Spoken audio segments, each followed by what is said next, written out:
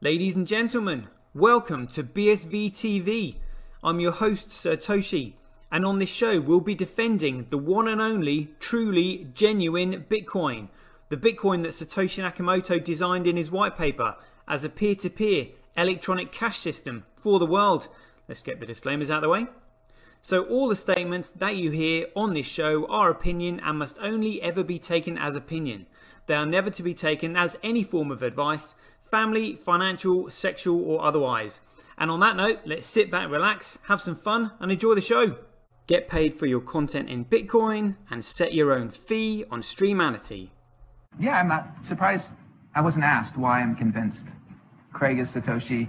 I posted on Reddit. He signed in my presence using the private key from block number one, the very first mined Bitcoin block.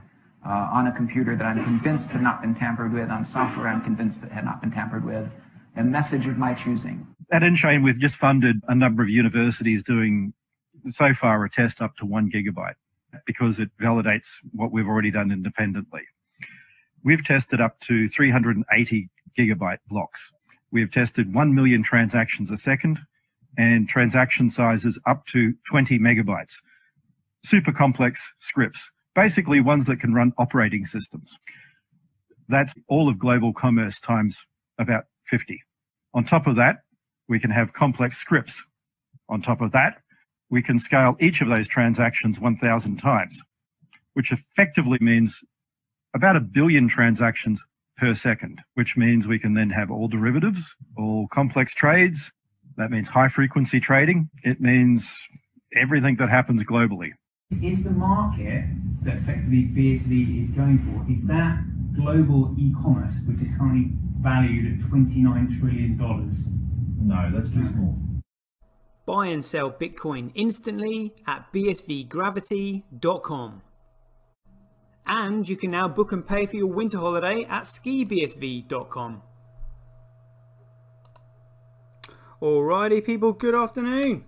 Today's date is Wednesday, the 23rd of June, 2021. Welcome to Satoshi TV, aka Bitcoin SV TV. Just really Bitcoin TV because Bitcoin is BSV.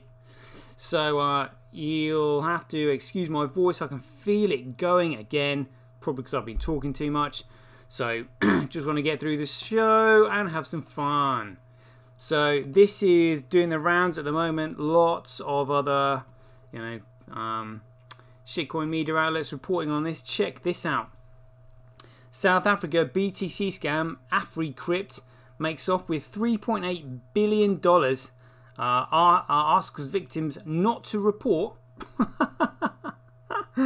As if. Oh my god, what is this? More shenanigans. South African investors are still in shock after a digital currency scam reportedly made off with 54 billion rand, which is $3.8 billion, and blamed it on a hack.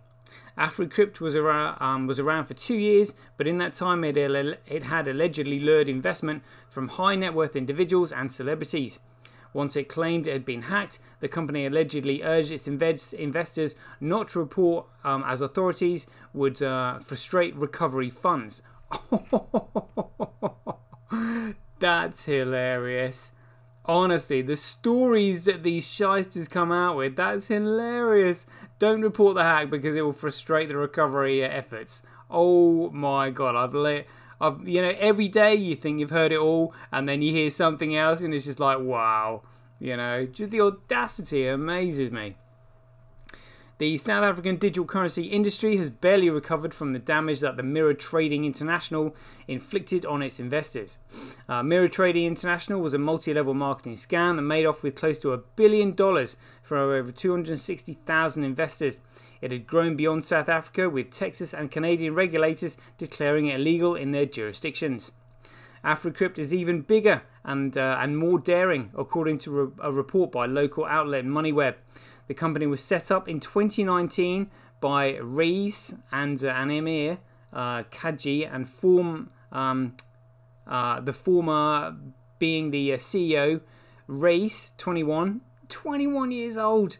Good grief, no wonder they made off with $3.8 billion. I mean, 21 years old. What does he know about life? He's just like, there's $3 billion. I'll take that. See you later. Good grief. Described himself as a somewhat of a digital currency guru. Yeah, well, why wouldn't they? Good grief. In one of the pitches to investors, he claimed to have first heard about BTC back in 2009. Yeah, when he was only 8 years old, while watching the news with his father, and being hooked since. Oh my goodness me. Reyes also claimed to have started mining ETH while still in school. Oh, and people believe this crap. And developing his own artificial intelligence powered trading algorithm. Yeah, here we go, bot algorithm. It was the dynamic and innovative trading system that has fueled AfriCrypt's astronomical growth from a one-man operation running out of a bedroom to one of Africa's largest and most successful AI trading companies in only a few years, he reportedly told investors. I mean, this is like BitConnect and oh crikey, what US was it? USIT, whatever it was, the other one. Yeah, it's all trading bots. Oh, USI Tech. Yeah, that was the other Ponzi scheme that ran alongside of BitConnect. Oh my god. AfriCrypt targeted high net worth individuals and celebrities, according to reports. As with any other scam, it promised ludicrous returns, at times claiming it could offer 10% daily returns. The company was also adept at targeting its victims, that most of its investors treated it like their own secret path to a world of unlimited wealth. It was this target market that AfriCrypt used to reach out to other wealthy investors in their inner circles. Oh my goodness me, no way. Many clients invested upwards of 1.5 million rand, which is $105,000. With some going as high as $1.4 million. Honestly, and they believe this crap. Shame on them. Shame on them. In April 2021, the executives issued a statement via email to their clients informing them that AfriCrypt had been hacked. Surprise, surprise. The breach had affected client accounts, they said, and they were trying to retrieve the stolen funds.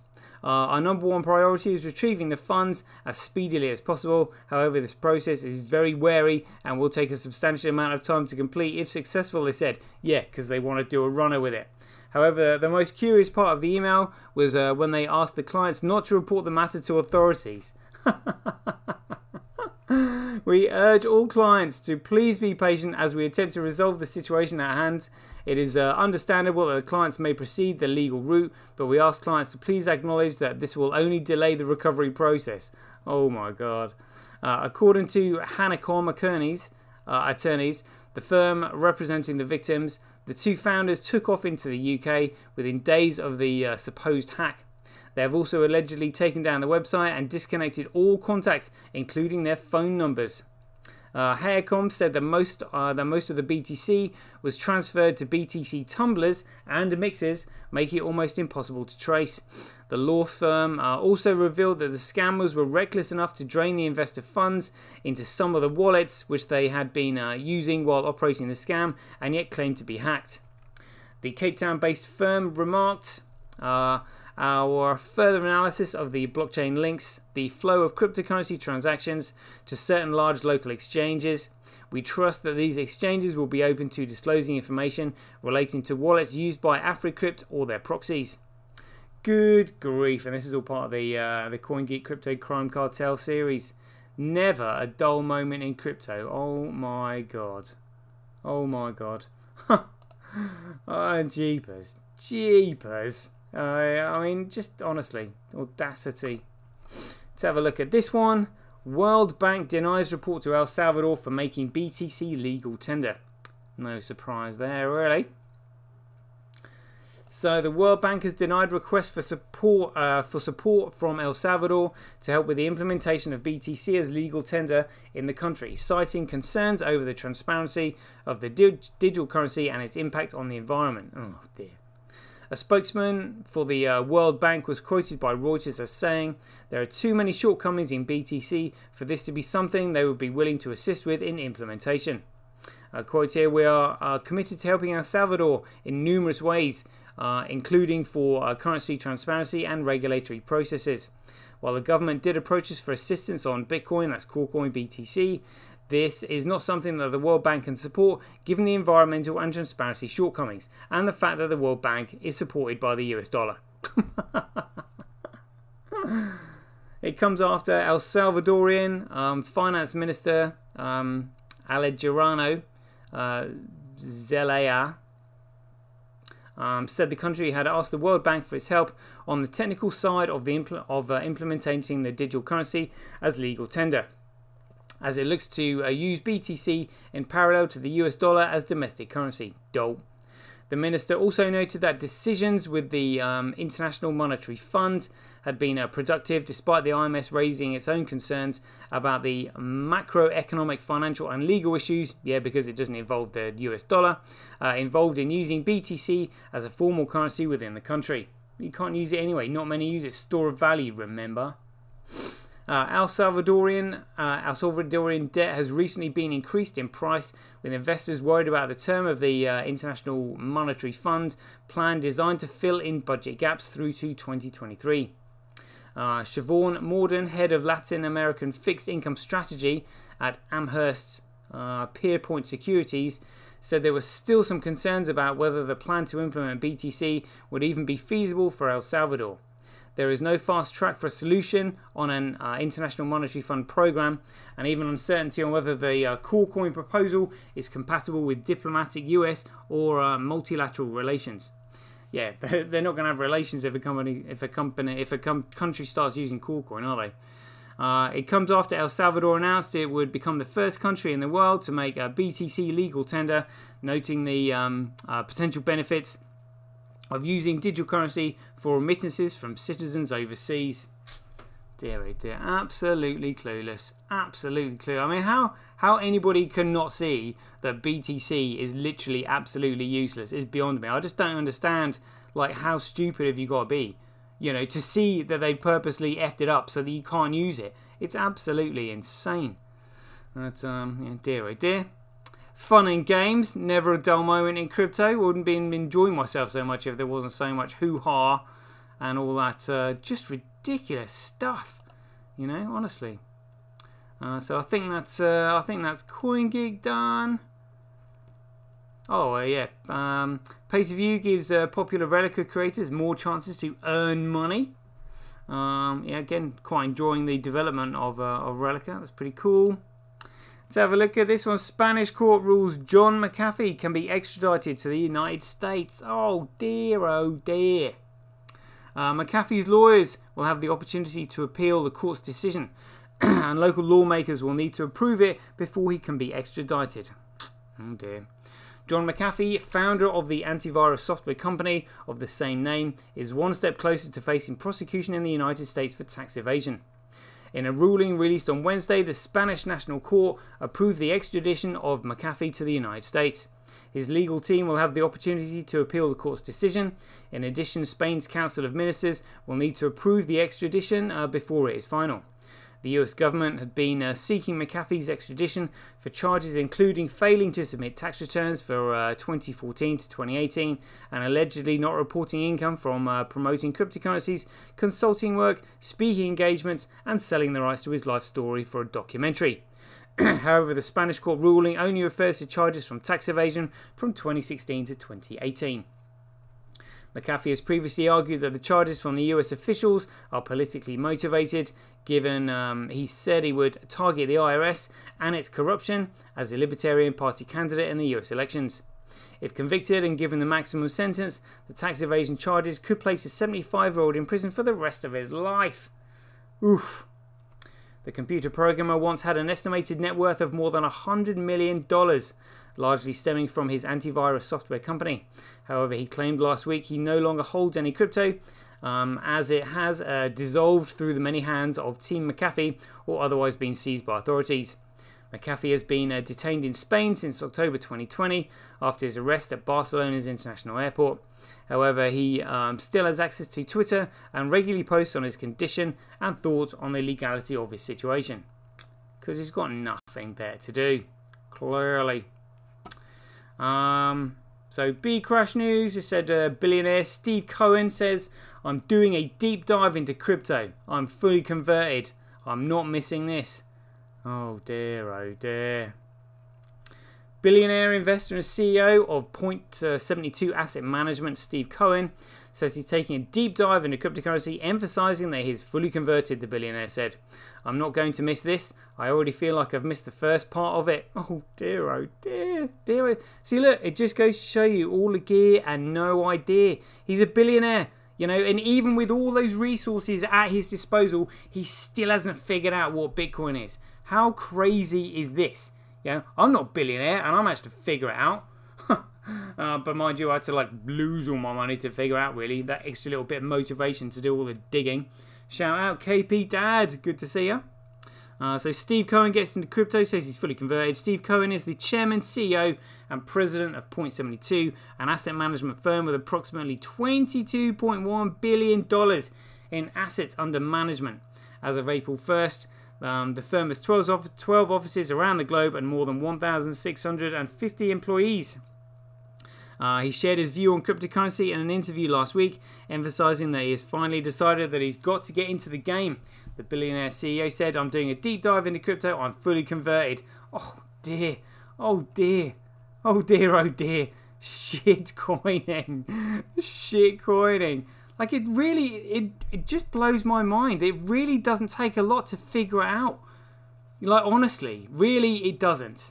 You know, listen to my show. I'll explain it. That's pretty much it, you know. Good grief. Check this out. He's not a DogeCoin millionaire because he didn't sell. Another DogeCoin douchebag. The price of Dogecoin continues to sink down 40% in the last 7 days. In brief, Glauber Contesoto put all his money into Dogecoin. His holdings went up in value and touched $2 million, but the volatile meme coin has since dipped and he's no longer a Dogecoin millionaire. That's kind of funny, isn't it? Like it's like Slumdog Millionaire, Dogecoin millionaire. Glauber put everything he had into Dogecoin, a highly volatile cryptocurrency that was originally invented as a joke. He rode that investment to a millionaire status and a profile in New York Times in May. Then came the crash.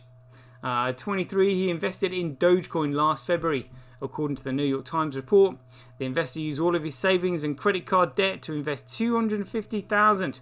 So he's 4x'd it basically. I mean, it's not like he's like 100x'd it, dear oh dear, in the cryptocurrency. Last month, his holdings touched $2 million. In a tweet in April, he claimed to be the first Dogecoin millionaire of 2021. You know, not quite, mate. I'm sure other people, you know, have made millions from that. But despite the surge in the value of the coin rising more than 12,000% from January to its peak in May, he didn't cash out. Now the price of the meme coin has dropped dramatically along with the rest of the market. Today, Dogecoin was trading at 19 cents, 40% a decline in value from last week. And this guy, Contesoto, who has tens of thousands of followers on Instagram and Twitter, today tweeted that his Dogecoin investment stood at 764,000. Dear oh dear, goes, if I can hodl, you can hodl. Oh my god. I mean, you know, he thinks that he's right, you know, because numbers gone up and they think they're really smart because he's making loads of money. Oh, well, I knew Dogecoin would do this. You know, I've made this bet based on X, Y, and Z, and that's why it's come off. They have no clue. And like, why would you sell when you think you're absolutely amazing and everything's, you know, and everything's gone well for you? But it's gambling. You know, it's like you put everything on red. You know, and red came in, and then because it came in again, you just think it's gonna keep going for you. You know, a winning streak. I mean, he knows that it's gambling because there's no sense in what he's done. There's no fundamental value in Dogecoin whatsoever. It's an absolute punt. You know, jeepers. Thousands liked and reposted and responded to the investor's tweet, with some reminding him that he is no longer a millionaire. That he could have sniped back by reminding them he split up 3x on his investment, or he's still up 3x on his investment.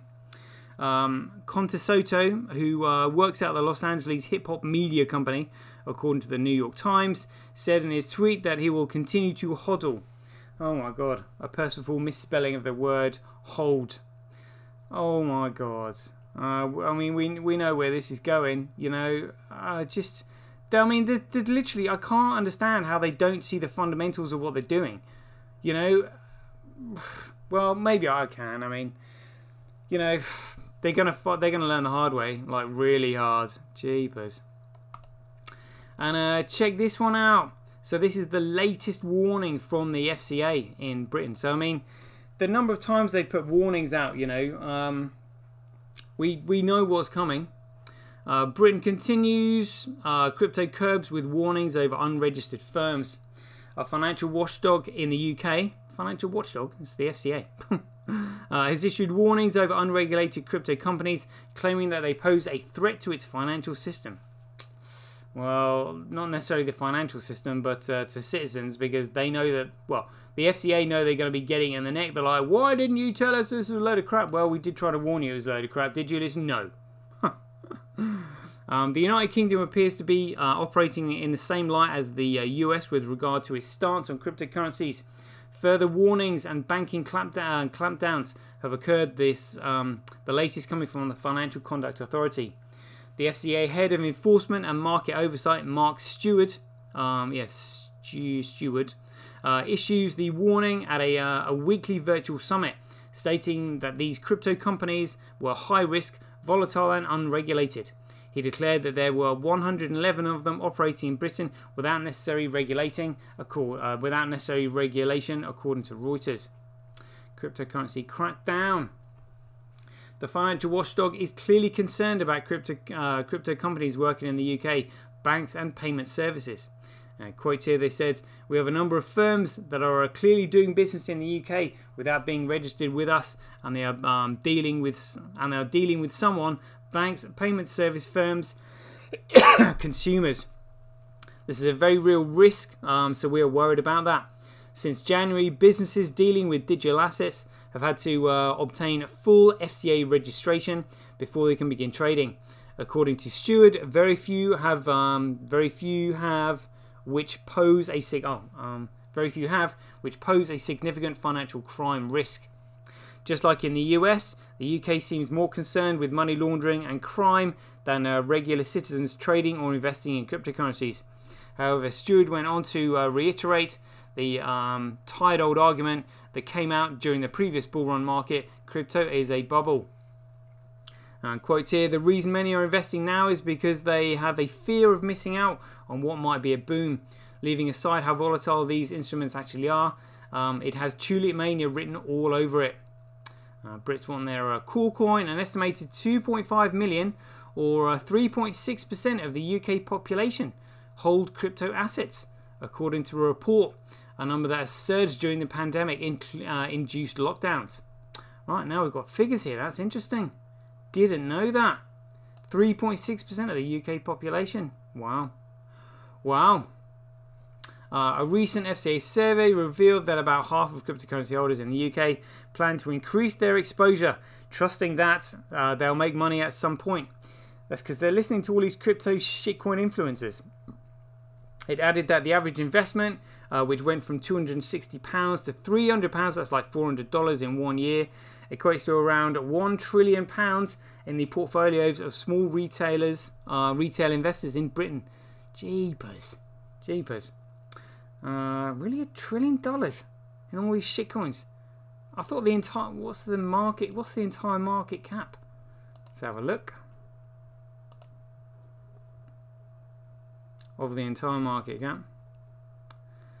So a market cap is only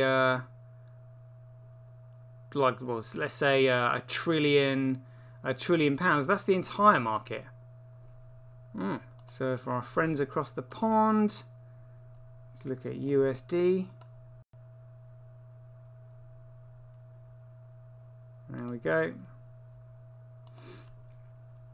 So the entire market cap is only 1.3 trillion, and Coolcoin's market cap is 630 billion. So maybe that figure's a little bit wrong. But anyway, that equates to around £1 trillion. That's £1 trillion is about $1.3 trillion of the portfolios of small retail investors in Britain.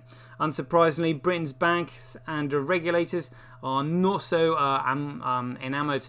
On June 20th, Crypto Potato that reported that the leading UK bank TSB had taken action to prevent its customers from interacting with crypto exchanges such as Binance. You know, watch this space, people. Plenty of more shenanigans to come. You know, yeah, I've been through all these articles today that I found quite entertaining. So that'll do for today. 25 minutes gone. Shout out to people in the chat box. Put your handles and paymails in there. Let's do this. There we go. KP Dads. Excellent. Swiping to send. Got it. There we go. Arcade Rob, put yours in there. Put yours in there. I can't remember what yours... You didn't put yours in there yesterday. I can't remember what it was. Orange Kick. Thank you. Yeah. Swiping to send. On the way. Lovely jubbly. Mad Dane, that was it. Ah, Spy Pikes. That was it. That was it. There we go. Swiping to send. And Madame, there we go, on the way. Madame. There we go. Swiping to send, on the way. There we go, done it. Nice one. Alright then guys, hope you enjoyed the show. Remember, stay tuned, never a dull moment in crypto. Always love doing my my chart show in the mornings, and then live at 5 later on. And then any other projects I'm involved in, like women in BSV and all this kind of stuff. You know, very much looking forward to the future. So until then, catch you guys later. Get paid for posting your pics on Relica. Download the app now at www.getrelica.com. Get your tweet etched on Twitch, forever on the Bitcoin blockchain. Do it today at www.jointwitch.com. BuyBSV.live, the best place to buy Bitcoin SV online.